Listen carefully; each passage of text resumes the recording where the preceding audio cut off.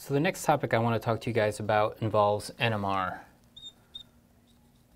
which is arguably one of the most powerful tools for analyzing reactions and molecules in chemistry. So specifically, I want to talk about NMR spectra of the final product and the reactions that we did in this past experiment.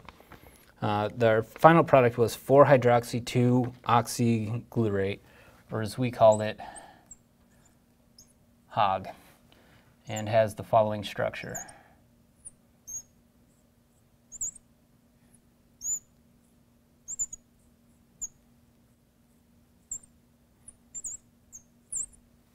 And the main question I want to pose to you is how many signals or how many peaks should we expect in the NMR spectrum?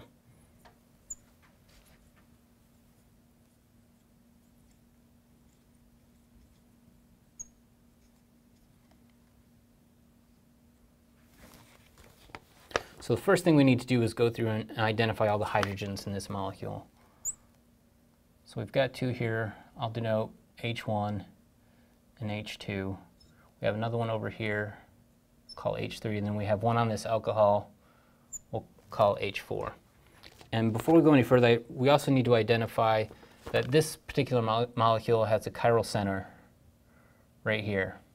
And because of this, H1 and H2 are going to be distereotopic protons, meaning that they each experience this chiral environment differently.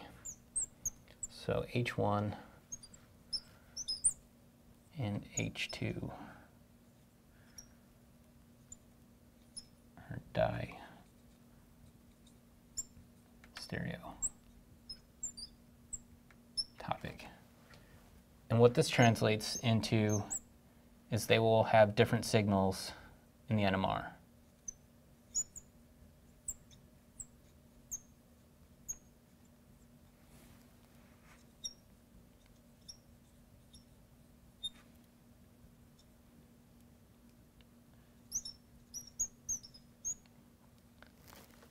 So armed with this information that we have, it seems like we could just go through and count all the hydrogens, and that'll tell us how many peaks we should expect in the NMR. So we've got 1, 2, 3, 4. So on the surface, it looks like we should have 4 signals. But one thing we need to consider is what the solvent was when we ran this NMR. So for this, we used D2O, deuterium oxide, which is just water that has its hydrogens replaced with deuterium. And this is a slightly acidic molecule. And this hydroxyl group, or the alcohol group in your product molecule, is also slightly acidic. So if we were to combine these two, like we did in our NMR sample, call it ROH, there's an equilibrium that exists that results in the exchange of one of the deuteriums on the D2O with a hydrogen and replaces the hydrogen on the alcohol with a deuterium. Now, deuterium is NMR silent. So we would not expect to see this deuterium alcohol species in the NMR. And as a result, we often don't see these hydroxyl species in the NMR when using D2O. We can use other solvents that do not readily exchange the deuteriums, and that would allow us to see that alcohol hydrogen, but not in this case. So we have to get rid of the anticipated alcohol hydrogen, so we'd expect to see possibly 3 with this information. But there's a couple other things you need to keep in mind. One is that the hydrogens next to one another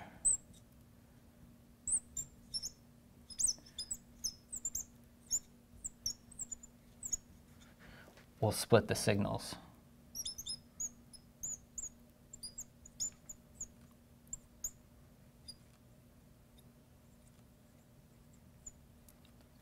And this is due to coupling of the nuclei of these protons or hydrogens.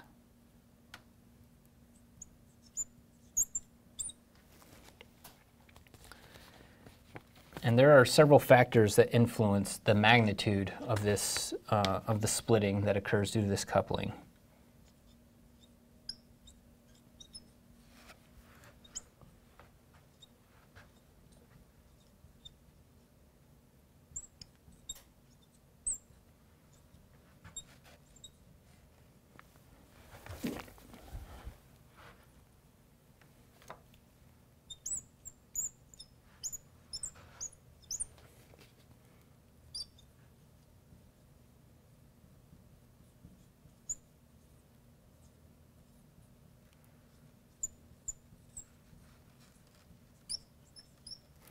And this magnitude of coupling is referred to as the coupling constant.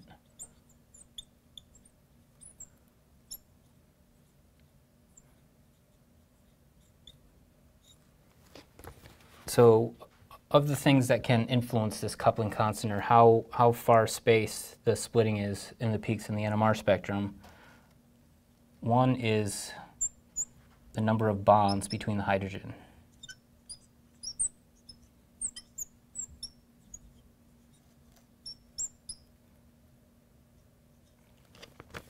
And in organic molecules, this generally is J2 coupling versus J3 coupling.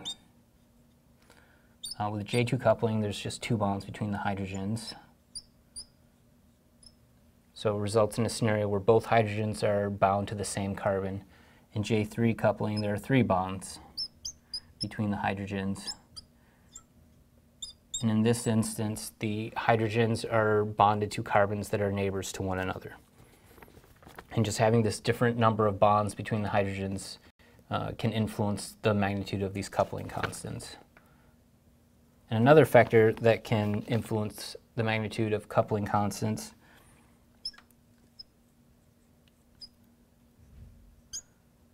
is the relative orientation.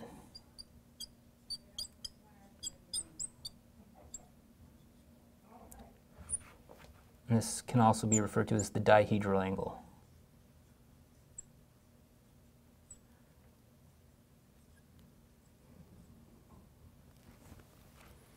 Okay, so we've got a couple things to consider when trying to anticipate how many peaks we should see in our NMR spectrum. So I think we've got enough information where we can kind of start to put this into practice and try to get an idea of what we would expect. So we're going to go through and look at each of these protons at a time and figure out what their splitting pattern might be to indicate how many peaks we might expect to see. So we'll start with H1. So we see that H2 is coupled or is bound to the same carbon. We know because they're distereotopic, they're going to split each other, and they're different. So this first splitting of some magnitude is going to be due to H1. And H1 is also coupled through J3 coupling to this H3 proton. So we'll get further splitting due to H3.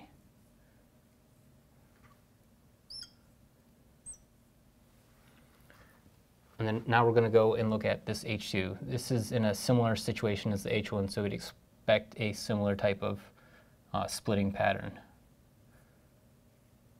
So the H2 will be split by some magnitude by H1, and then split again by H3. Now we're going to move on to the H3. We can see in the molecule here that the H3 is coupled to both H1 and H2 via J3 coupling. So one might expect similar coupling constants for each of these, but this is where that dihedral angle comes in. Due to the differences in the orientation between the H1 and the H3 and the H2 and the H3, we can expect some differences in the coupling constant that will allow further splitting. So the first splitting by H3 should be by H1, and we'll see further splitting of a different magnitude by H2 in this system as well. So now we can go through and count all these up to figure out how many peaks we should see in our NMR.